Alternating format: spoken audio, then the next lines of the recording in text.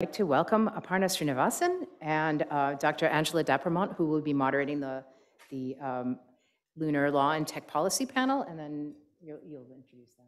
Yes. Yeah. Okay. All right. Thank you.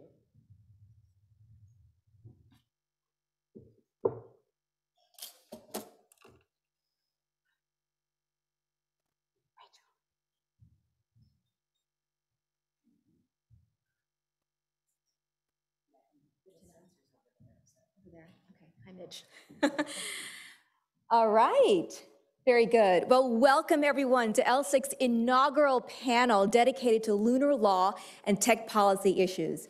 My name is Aparna Srinivasan. I'm an analyst here at the lab, and I'm joined here by my colleague, Angela Dapremont. She's a postdoc fellow here at the lab, and together we will be moderating this session.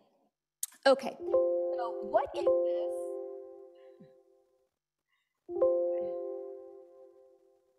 All right, there we go. Okay. So what is this panel about? Okay. So as we know, NASA is rapidly moving forward towards its goals of establishing a sustainable long-term presence on the moon's surface, right? So we are here to talk about some of the legal and policy challenges and opportunities to foster scientific advances and economic growth in the lunar ecosystem. And so why is this important?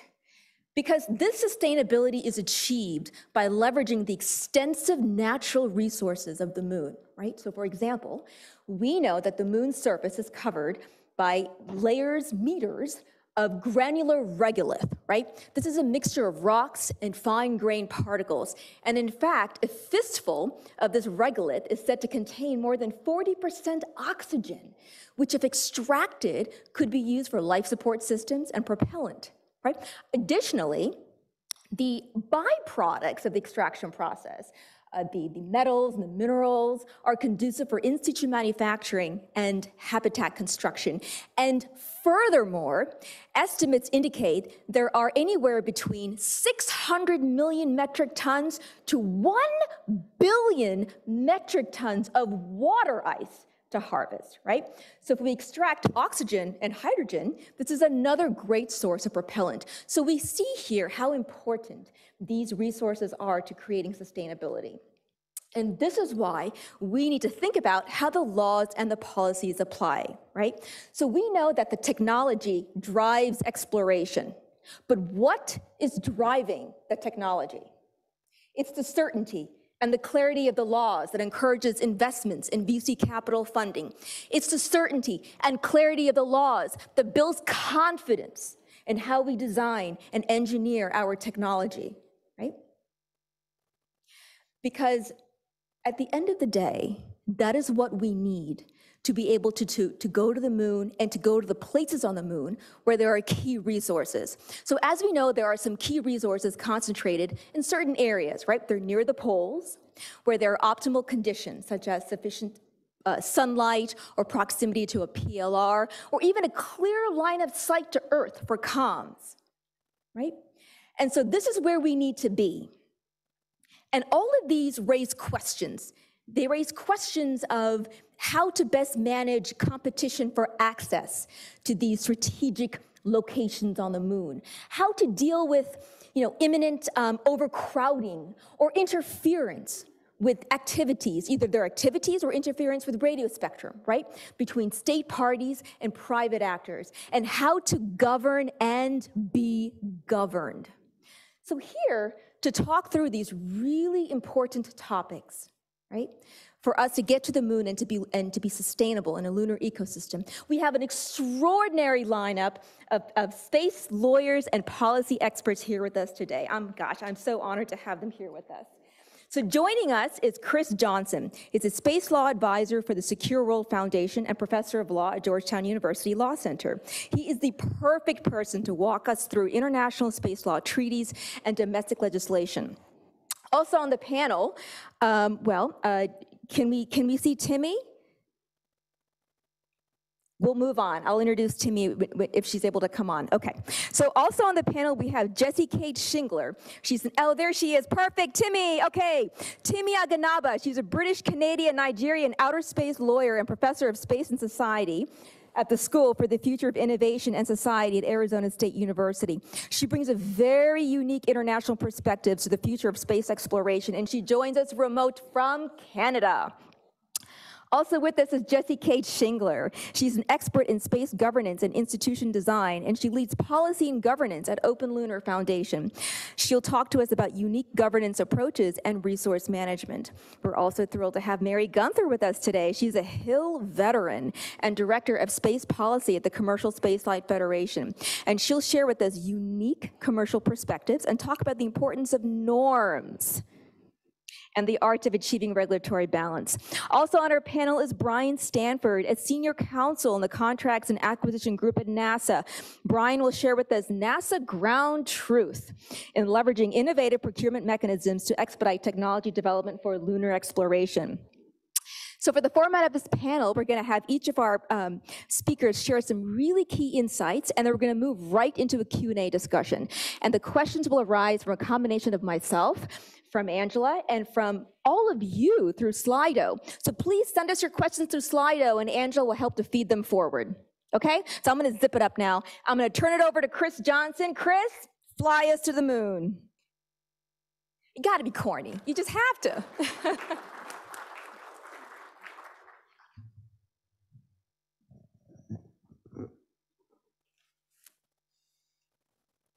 All right, and you'll bring my slides up. Well, good afternoon, everyone. Well, my slides are coming up.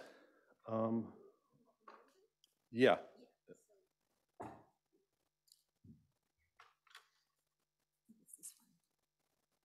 Okay.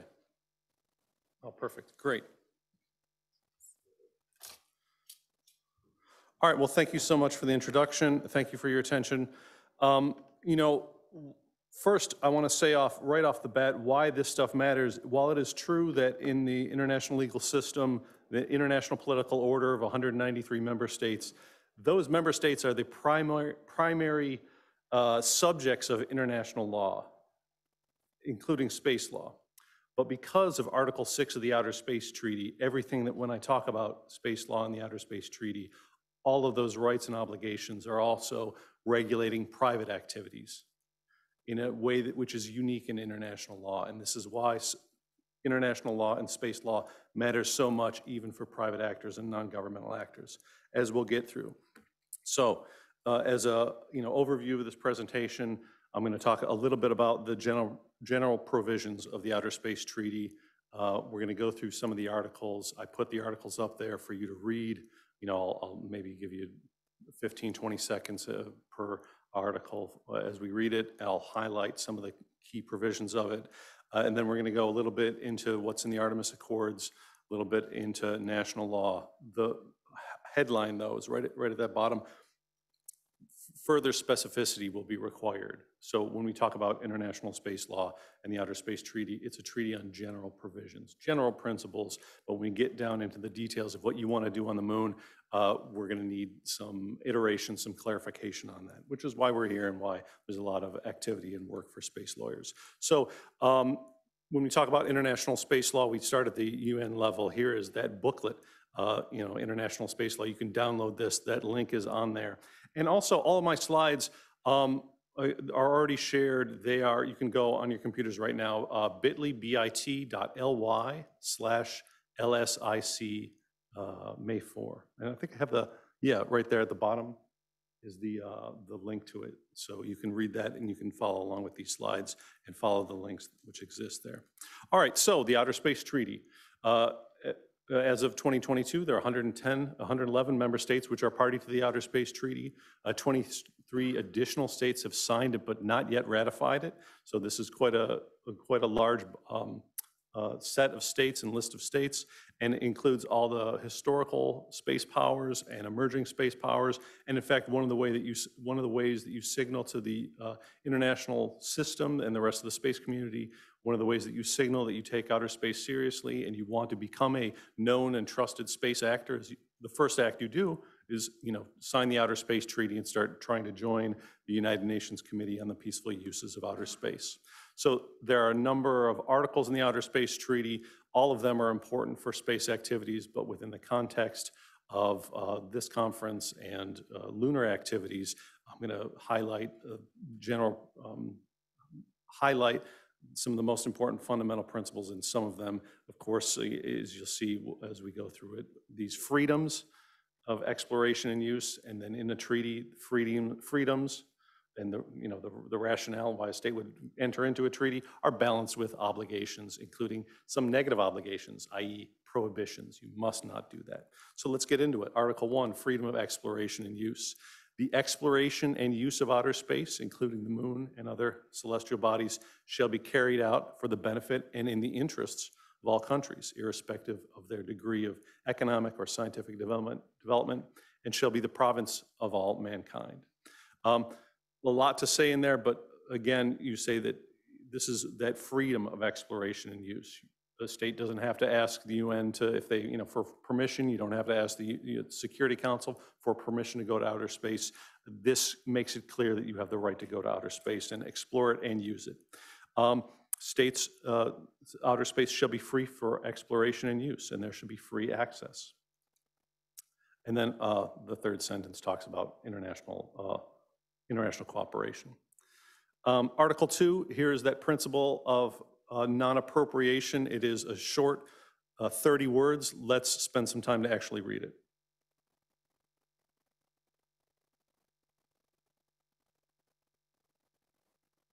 Outer space, including the moon and other celestial bodies, is not subject to. So this isn't, if you look at the grammar of that sentence, it's not saying states shall not appropriate. Oh, it is kind of almost a definition. Outer space, no matter what you do, is not subject to national appropriation. What are some methods? Claim of sovereignty, means of use or occupation, or any other means. If any of those steps does not solidify or concretize or perfect your use of outer space or a national appropriation. Article 4 really has to do with non-weaponization. I won't spend too much time on it. It prohibits WMDs from being placed in outer space. Although some of the second paragraph really is particular to the moon. The moon and other celestial bodies shall be used by all states parties exclusively for peaceful purposes. Not just for peaceful purposes, exclusively for peaceful purposes. And that second sentence has a even stronger non-militarization of the moon.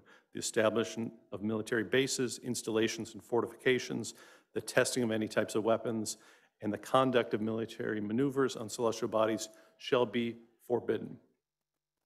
Quite a strong non-militarization of the moon. Later sentences give a little, I'd say, slight caveats to that. Article 6, here's one of the most important articles of the treaty. State parties to the treaty shall bear international responsibility for national activities in outer space, whether such activities are carried on by governmental agencies or by non-governmental entities, and a further obligation, and for assuring that national activities are carried out in conformity with the provisions set forth in the treaty. So this is a obligation placed on states. States are internationally responsible, i.e. they are answerable to other states for all of their national activities, and a further obligation, ensuring that those national activities conform with the provisions of the Outer Space Treaty. Second sentence, the activities of non-governmental entities in outer space, including the moon and other celestial bodies, shall require authorization and continuing supervision by the appropriate state party to the treaty. So as I said at the top of my presentation, everything which is imposed on states also applies in principle, if logic permits it, to private actors. Article 7 just gives an element of international responsibility, meaning international liability if you cause damage. And I don't really put the text of Article 7 in my slides for the purposes of time. But Article 8 has to do with jurisdiction control. States have jurisdiction and control over their launch space objects. This is how, whether what you do on the moon, it doesn't matter. You're a citizen of a state. Your spacecraft has citizenship of a state. Article 9, quite longer sentences, talks about the principle of cooperation and mutual assistance, and also that obligation of due regard.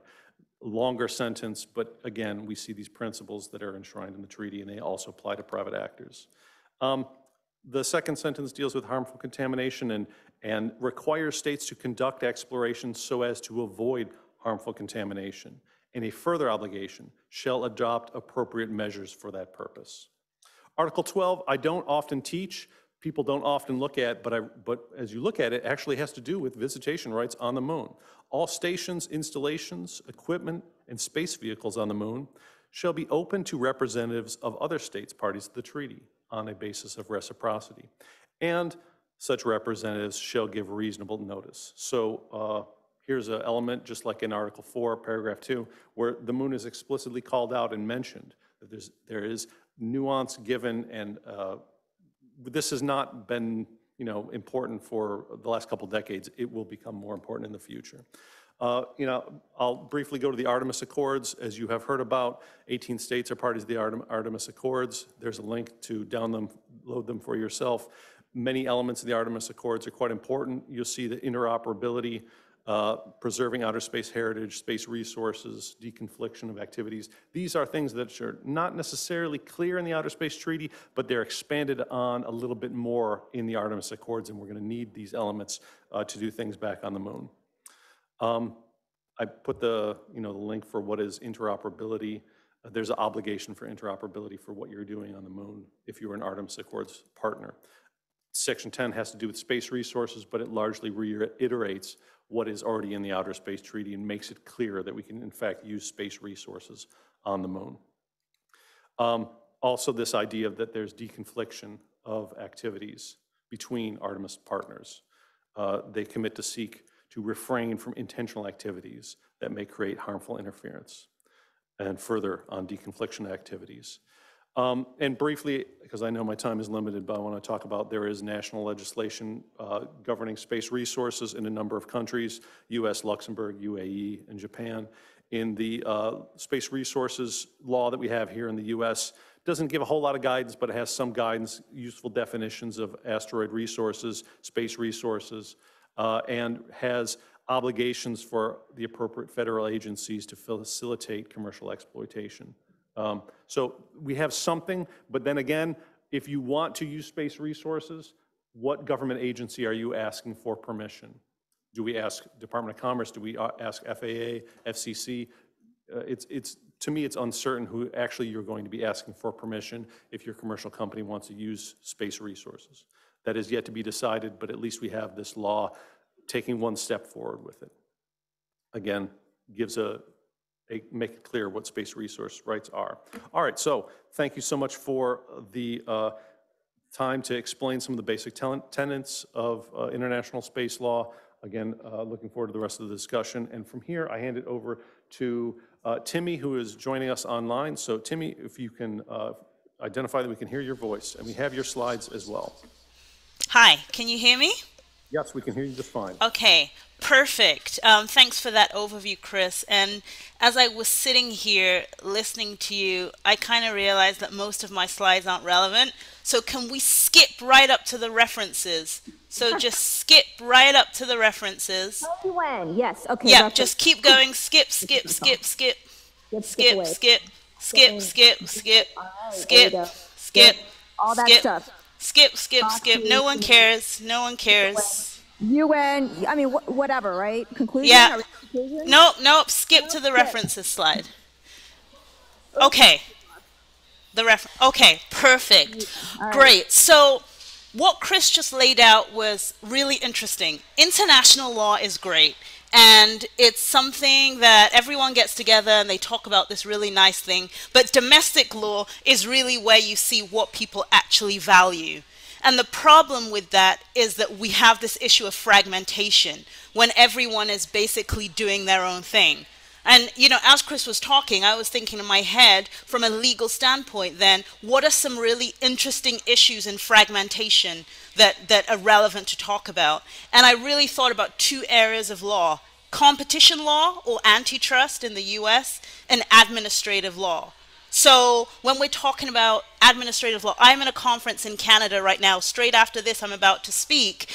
And, in Canada right now, they are deliberating about the MOU for the Memorandum of Understanding between Canada and the US for the Gateway. And it's really interesting because when you look at the provisions there, it focuses on information disclosure and basically the non-applicability of certain rules in Canada. So you need to understand administrative law to figure out how are governments implementing these new requirements and what is the requirement there. So that's really fascinating. And then on the other side, with respect to competition law, or antitrust law in the US, now that we're having more and more commercial actors, what kind of behaviors are private actors doing that are either monopolistic or anti-competitive?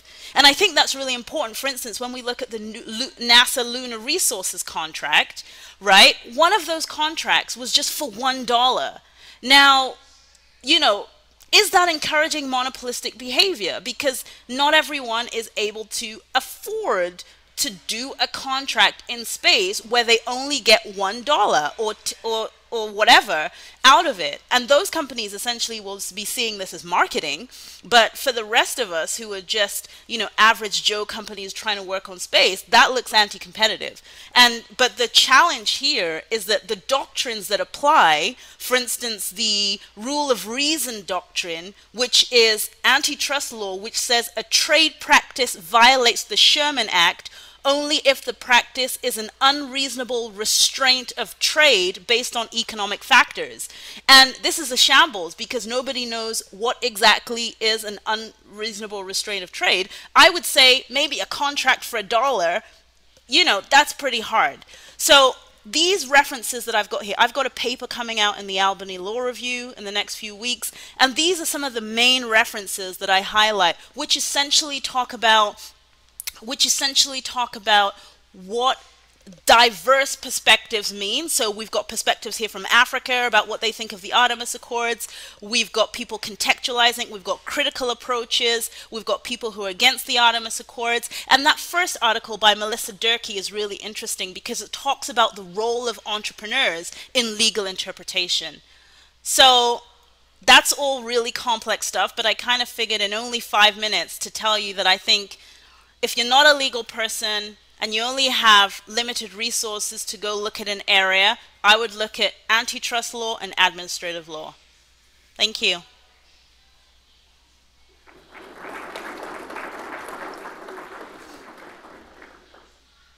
Thank you, Timmy.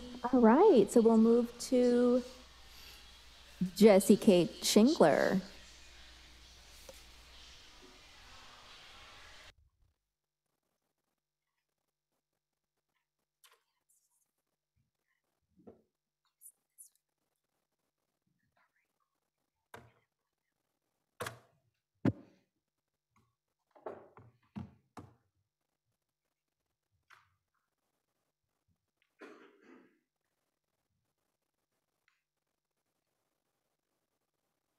Excellent.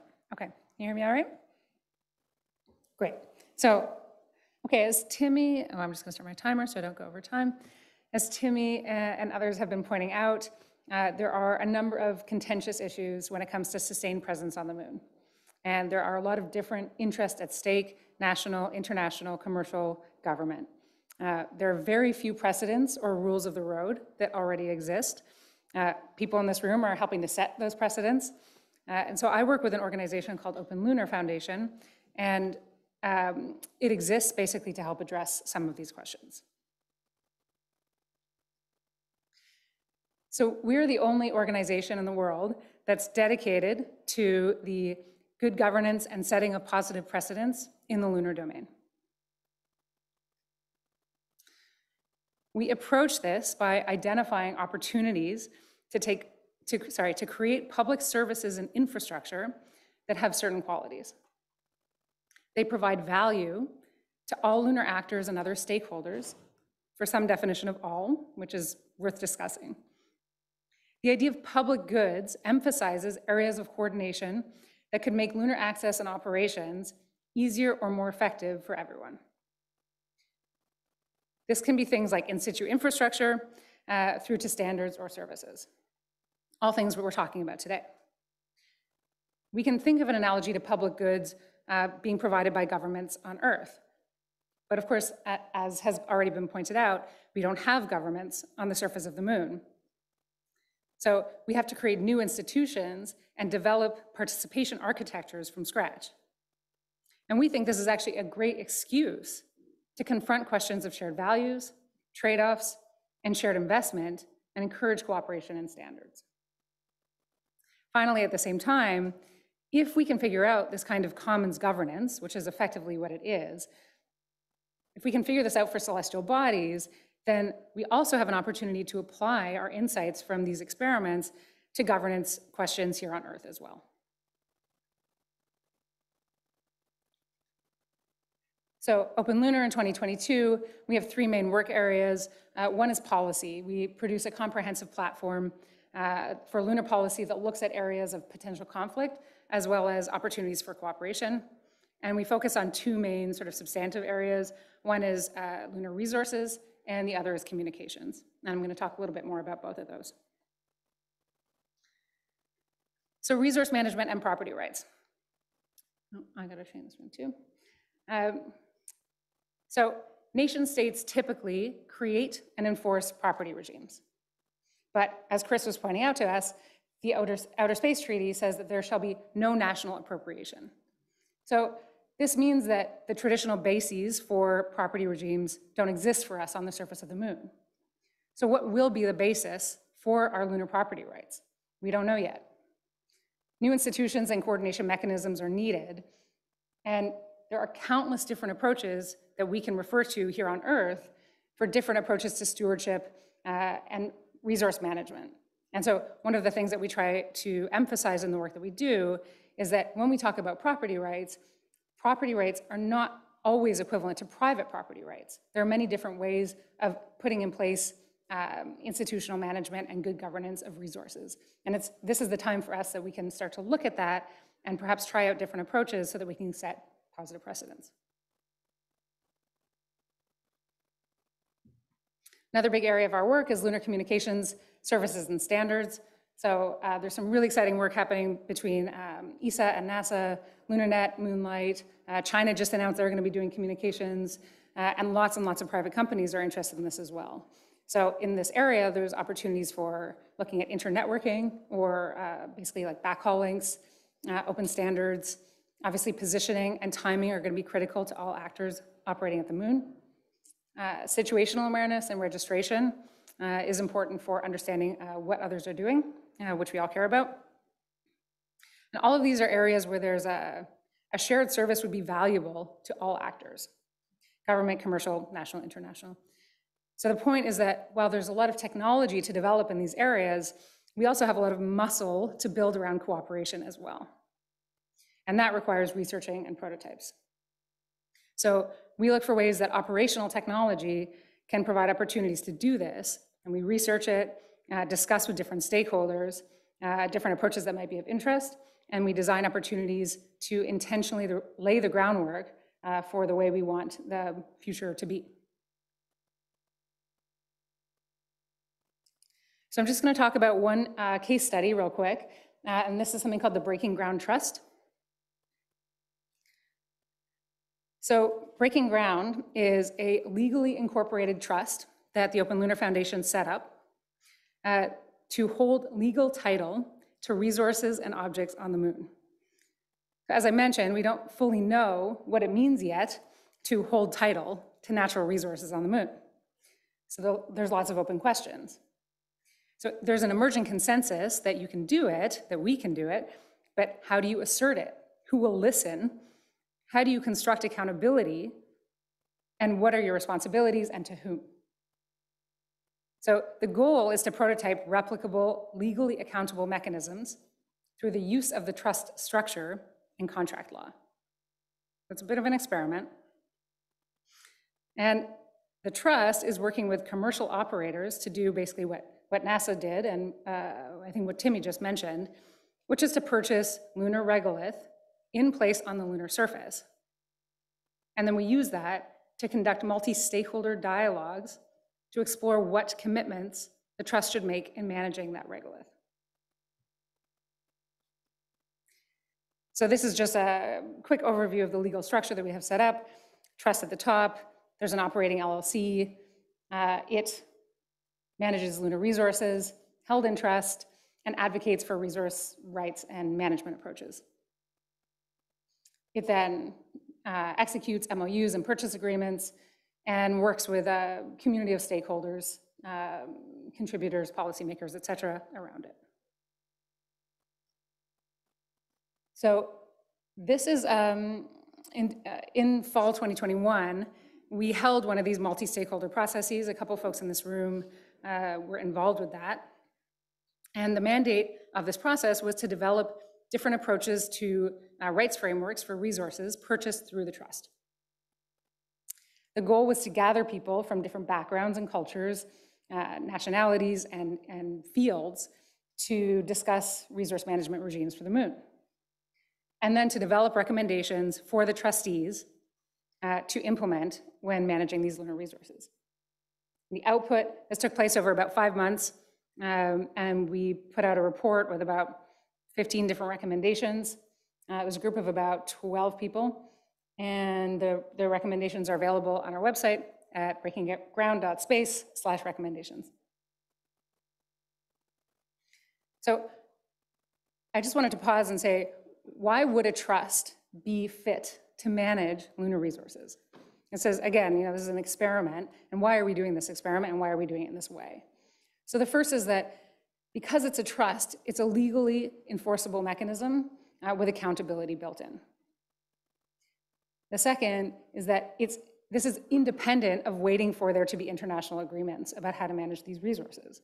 And those will come, but this can provide examples of how we can approach this so that policymakers and international lawmakers can refer to examples and see what's working and maybe what isn't working. It's also an opportunity to prototype new approaches to resource management that we can use on Earth. And as you can tell, it's one of the themes in the work that we do. And finally, it's offering us a new type of institution, emphasizing stakeholdership and consultative process with subject matter experts. There's a few other areas that I'll just go over real quick because I think I'm running out of time. But we think in general, these exist in a category of what we call policy demos.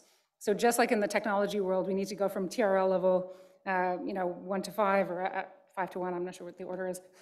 But we need to do the same thing with policies.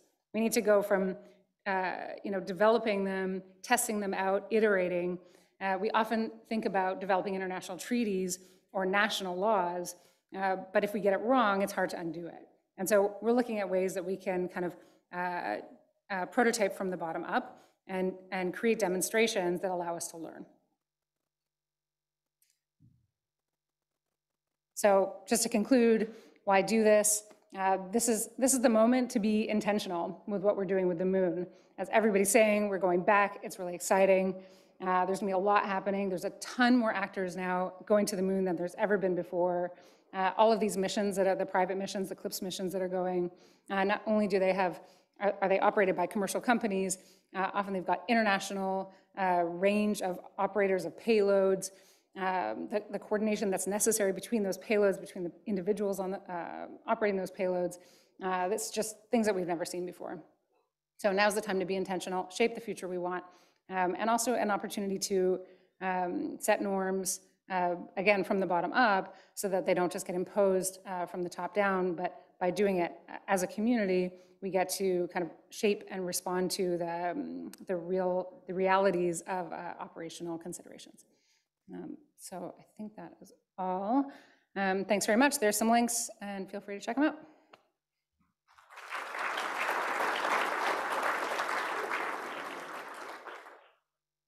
Next, we have Mary Guenther. Mary, yeah.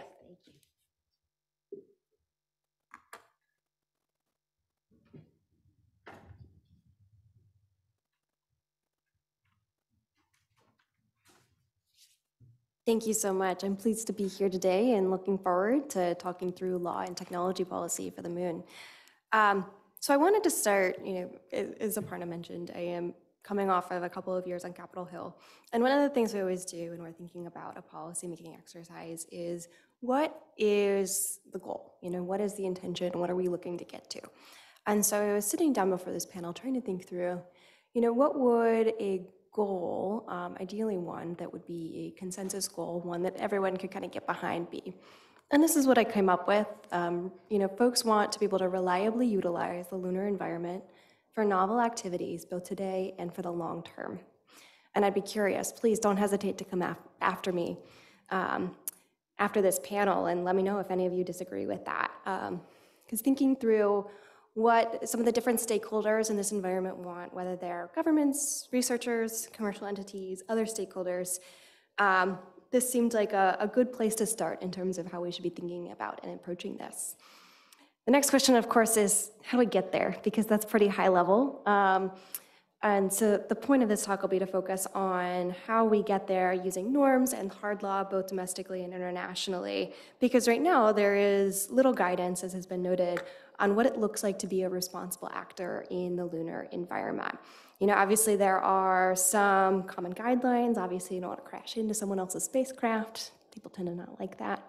But figuring out at a high level what that responsible behavior looks like and clearly communicating it on the international stage is going to be really critical, especially as the lunar environment is rapidly democratizing and new actors are entering this sector.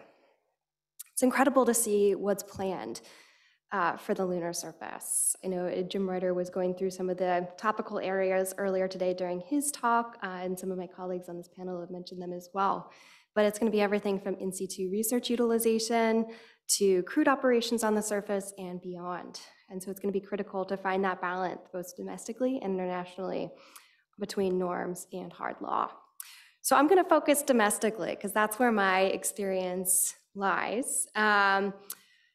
But to set the stage, and Chris thankfully went through a number of the relevant articles of the Outer Space Treaty, but the ones that I'm going to be focusing on here, the ones that are most applicable in my mind to the domestic framework as it currently stands, are looking through the requirements for mission authorization and ongoing supervision of activities authorized by each nation.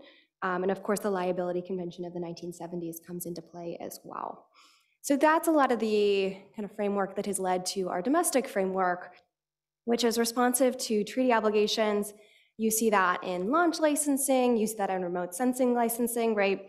Those licensing processes are to make sure that the nation state, in this case focusing on the United States, is aware of what these actors are doing. There are certain obligations as a criteria for getting that license, and the government is ensuring via relevant agencies that that happens and that folks are acting responsibly. This regime has worked well heretofore, but with all the novel activities that are being developed by the commercial sector, companies are struggling to figure out what the mission authorization regime is going to look like for novel activities. You'll see that question mark on the slides. It's incredibly challenging for folks to figure out how to get something done the first time, right? I mean, I think the launch licensing and the remote sensing licensing regimes make great sense for something that has been done, at least 100 times, I think, on both counts.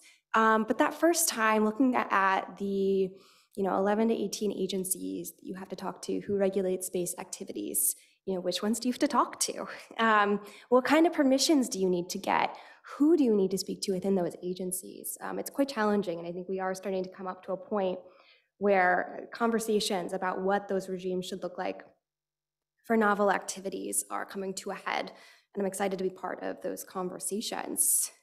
So my organization kind of heretofore has argued for some kind of a mission authorization construct that is generally permissive while protecting for, of course, public safety and treaty obligations. That's conventionally been thought of as something that would be administered by the Department of Commerce. And the thinking here is that there's not necessarily a need to create a dedicated regulatory framework that is specific to each of these activities, right? Especially when a lot of times these can be higher risk activities or demo missions. And so you would hate to spend the time, the resources, the government funds required to create a dedicated regulatory framework for a specific activity, only to find that maybe we're not quite at that phase, or maybe the regulatory environment regime that was proposed or that was put into place didn't take into account all of these lessons learned from the first couple of missions. So I think it's critical to make sure that we are establishing the regulatory certainty for commercial actors so that folks understand that, you know, there is a way forward, there's a process that you can follow. These are the people you need to talk to at these agencies to do this thing, and thereon, and so forth. Without creating an abundance of red tape that makes it incredibly challenging to move forward with these exciting and novel activities. Now, beyond this, for more established activities, I think it's really critical to maintain the balance as well between regulatory certainty and overregulation. And that can be a bit of a gray area looking at it. I'm the first to cop. It's hard to find that balance, and that balance sometimes shifts from time to time as industries mature and we go from there. But one thing I will say is really critical to keep in mind is the threat of venue shopping. We've seen this in other industry sectors where other nations would love to eat our lunch, so to speak, and attract the space industry to their nations. And why wouldn't they? It's a great industry, as represented by the folks in this room. There are a lot of economic and soft power benefits. And so we would never want to, you know, gatekeep any country from standing up a space economy in their place. However, where the concerns come in is that occasionally, to attract that industry, these other nations will create an incredibly permissive regulatory environment. And that can be a problem because what we don't want is a regulatory race to the bottom, right? There are certain treaty obligations. There are reasons why it's important to have regulations and have those kind of barriers to activities to ensure that the lunar environment is maintained in a safe and sustainable manner today and for the long term. So that is kind of the established regulatory as well as the novel regulatory picture. So now let's talk about norms. These are critical, as Jessy was mentioning, particularly in the absence of having an international agreement that is kind of caught up to where we are today. Trying to establish some kind of an agreement, norms typically taking that example, that sets into an easily understandable and accessible format. You know, this is what responsible behavior looks like. This is what standard behavior looks like.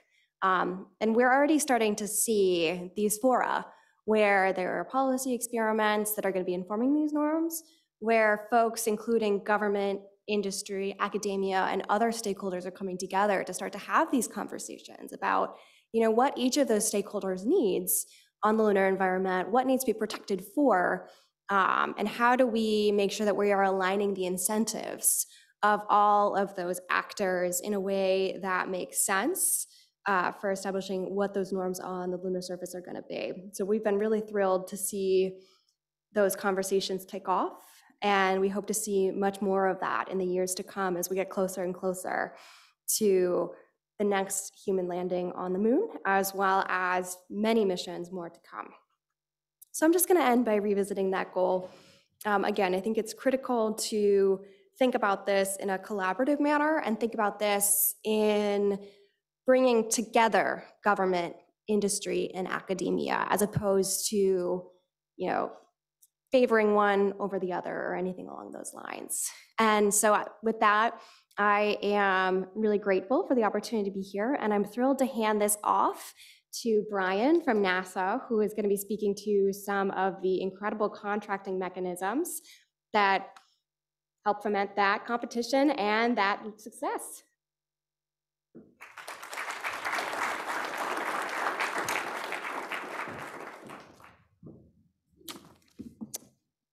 Good afternoon, y'all. I don't think I'm in control of my slides, so I guess I'll just call next. Thank you to APL for allowing me to be here today and to bookend. Oh, perfect. I can control them. Awesome. This is great. I have some control. And to bookend.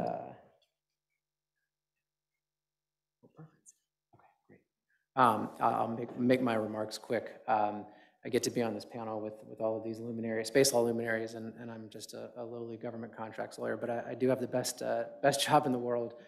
So I'll run through some of our acquisition strategies and contractual mechanisms to actually enable some of these partnerships. And it's always important to start, I think, with what the agency, what NASA can do. And by the way, as I go through this, I work for NASA. My client, the Space Tech Mission Director, is in the room. These views are my own.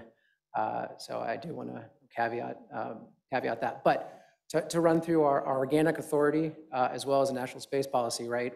It's really important, I think, to accentuate that it's our job as an agency to seek and encourage to the maximum extent possible the full commercial use of space. I think that possible is really important.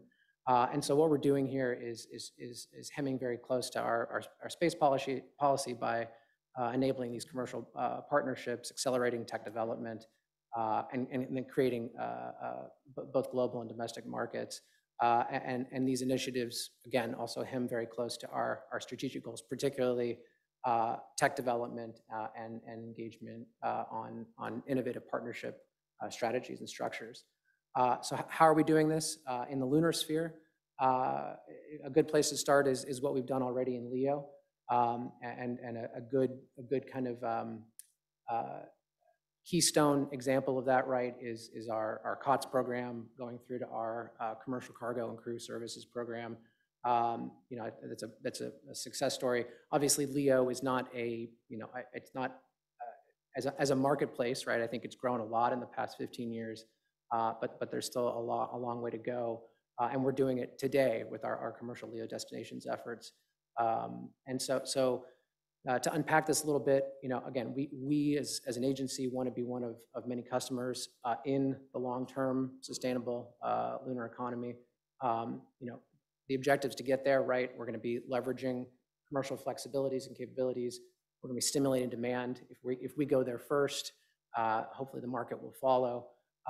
We're obviously putting out funding and partnership opportunities to foster the domestic industrial base that can compete for these types of opportunities, trying to lower cost barriers through the provision of funding and other support, and managing risk. And it's interesting to think about risk, from the LEO commercial, or the lunar commercial perspective versus the contractual perspective. In a contract, one or both parties bear a certain amount of risk depending on the contract type, contract terms. Interestingly here, right, risk is kind of shared because we have a common, NASA has a goal of mission execution. They have goals of commercial stimulation, and the commercial sector obviously has their own goals and their own risk, and we kind of share them in a weird way in these instruments. So how do we do it? Innovative acquisition strategies. And so that's where I get to come in and hopefully help. So I point to our policy, right? We define acquisition as obtaining, but also advancing the development of capabilities. And so it's on us to really lean forward on some of these strategies to effectuate these partnerships and actually make the whole enterprise successful. So what does that look like? Again, it is really all about kind of how and when we provide government investment to spur critical technology development for technologies that are, we know are directly applicable to NASA, we think may be directly applicable to NASA, may be ancillary to NASA, but still in the lunar ecosystem. Obviously, government funding is an issue. We are deviating, I think, from your traditional cost type contracts. We're expecting commercial investment in these activities and these efforts. We've been doing a lot more fixed price contracting, performance-based milestone payment mechanisms, where we're actually seeing results before the government provides funding. We want to be streamlining our acquisition processes, right? We don't want to be stuck in a procurement for 18 months. We are really leaning on industry-led development. We're combining the best of both NASA and commercial, and because NASA has a lot to offer in this space as well. So how we fine-tune that relationship is really important, and how we memorialize that relationship is very important. Depending on the instruments that we're using, right, we're minimizing requirements. We're talking about objectives, we're talking about performance requirements. We're leveraging now our OTA mechanisms, right, to spur commercial development where we may not have requirements at all. We're not, taking ownership of hardware, and there's a lot of recent examples of that, right? We're funding development, we're funding demonstration. We're asking industry, what is your commercialization plan? It can't just be, I'm going to sell to NASA, heretofore. And again, we're leaning on innovations within the FAR when we're on the procurement side of the house versus the OTA side of the house. And it's all about kind of how you sequence those instruments, when you do it, at what phase. And so you're establishing kind of a flow state through these different instrument and when you actually award them and how you time performance. So just a quick run through of some of our efforts. This is by no means an exhaustive list. And I'm leading with space tech, obviously, right? But we have a lot of innovative mechanisms and opportunities that the mission directorate has been leveraging. A big one that comes to mind is SBIR. And the whole point of SBIR, right, is early stage funding for development of innovative technologies and de-risking, technology, creating those business cases for development, both with governmental and non-governmental customers. And within that program, there are all kinds of flexibilities from a procurement and contracting standpoint that the agency and the commercial industry can avail themselves of. Tipping Point is a big one, as well as ACO that's ongoing right now. Again, getting NASA funding, NASA collaborative support to advance technologies that are at a TR level where they're at a tipping point, and they need the push of that effort to kind of get them over that hurdle. And again, there's many more opportunities in the research and development area, for the commercial sector, for academia. Obviously, ESD-MD has a lot of recent contractual vehicles in this area, right? We have HLS, really kind of a sea change from the way that we are contracting for spaceflight hardware. GLS, same thing, Gateway Logistics Services. That's a service contract for resupply of Gateway. The power propulsion element was procured using a FAR Part 35 broad agency announcement mechanism as a demonstration and development activity. And then we've obviously heard of CLIPS as a services model where NASA is not developing a capability, but relying on the commercial sector to provide services for delivery of payloads to the surface. So how does this actually get done? We have a variety of contractual and agreement mechanisms that we are employing, that we're coming up with, in close collaboration with industry, to be honest. We're getting really forward-leaning when we need to deviate from the FAR and the NASA FAR supplement, when we have the authority to do so and where it's advantageous both for the agency and for our partners. We've worked a lot on different approaches to contractor insight, where NASA is taking its foot off the pedal of government oversight of an effort, but still being able to effectuate meaningful insight over contractor, industry-led activities. And how that actually gets done is through contractual mechanisms. Obviously, we are availing industry of NASA resources, expertise, facilities. You need to memorialize that agreement, and so that's where we come in. Indemnification is a huge topic, one that comes up a lot in debates within the agency on the Hill. We don't have 85, 804 authority because of the very nature of our activities, but we do have other statutory authority for indemnification. And regardless, we've really tried to be forward-leaning to extrapolate and build off of our ISS cross waiver of liability for damages, and really get terms for liability and insurance requirements that we feel both protect NASA's property and interests, but also incentivize the commercial sector to actually conduct these activities as protected space operations. So, our recent intergovernmental agreement with respect to Gateway really builds on our ISS cross waiver. We have specialized termination and mission success termination provisions, also milestone payment provisions I talked about earlier. We can tailor those for instruments depending on what's advantageous for the matter at hand and the parties at play. And then IP data rights are obviously huge. We have, the agency has been very forward-leaning in waiving title to inventions in advance of instrument execution in recent years to protect industry IP.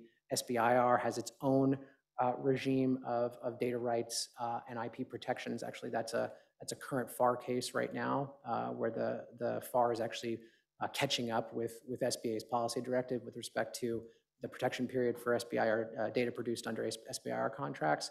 Our HLS data rights clause is novel and borrows heavily from concepts that are enshrined in the DFARS, but that really try to marry up the government's interests and the private sector's investment in the activity so that NASA receives government purpose rights in a lot of the data that is created under that contract. Tipping point, we've done a lot of work on making sure that our partners are, is it time? Yeah. So that, again, the fine print. Thank you, Timmy, for going through your slides earlier, by the way. I felt like I was reading like a terms of service from my phone. Just to follow up here, these are not traditional government contracts, and we're thankful for that, but they're also, they present a lot of challenges. I do think, again, we're trying to build an economic ecosystem here. There is variation amongst instruments, but we also realize that consistency and interoperability in terms and conditions is really important. It's something we debate about a lot.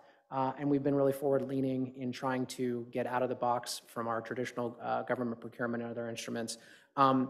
Again, it's really important, I think, top of mind for us to engage early and often with industry on these, to achieve that kind of buy-in. Industry days, draft solicitations, Q&As have really paid dividends for us as we've definitized some of these special terms and conditions. So that's all I have.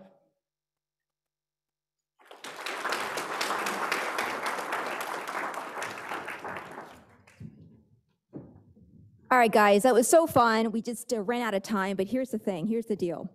We are capturing all of your questions. I got to have this final slide here. We're capturing all of your questions through Slido, and what we're going to have is we're going to have our panelists respond to your questions, okay? So we are ingesting everything. We're going to respond to your questions offline. We're also going to respond to your questions via Confluence as well. So we are hearing you. Please keep those thoughts coming. Another quick thing is tomorrow we're having a breakout session at 3:30 dedicated to space law and policy. So bring your questions to that panel, and we'll have an intimate discussion, and some of our panelists will be there as well to respond, and we can have a great time. So what else do I want to say? One quick thing. So somewhere over there in that picture, there's a Mos Eisley Cantina. I hear they serve a really mean dark side martini, and if alcohol isn't your thing, they've got blue milk. Okay? All right, guys. Thank you so much, and may the 4th be with you. Thank you.